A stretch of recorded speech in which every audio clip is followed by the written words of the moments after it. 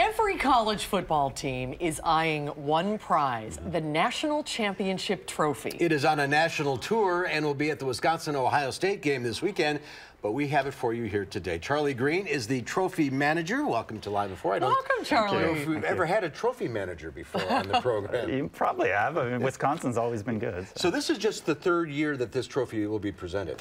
Right, yeah, the college football playoff began 3 years ago after the BCS, and so they wanted their own trophy, and this was created.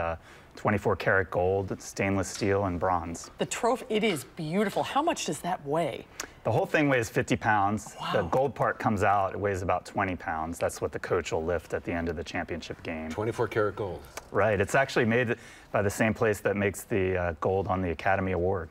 Really?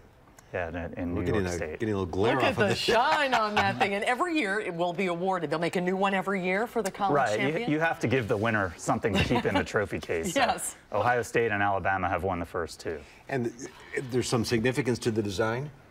Well, I think it's sort of modeled after the Olympic torch, but you can see the football on the face of it, which is also the logo of the college football playoff.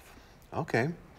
And you're going to be, folks can see this. Yeah, we take it around the country. It goes to a game every week, and every Friday we put it out for free photos for fans at a couple of Walmart stores. So this Friday we'll be at the one on Nakusa Trail from 1 to 3 p.m., and then the Walmart in Monona from 4 to 6 p.m.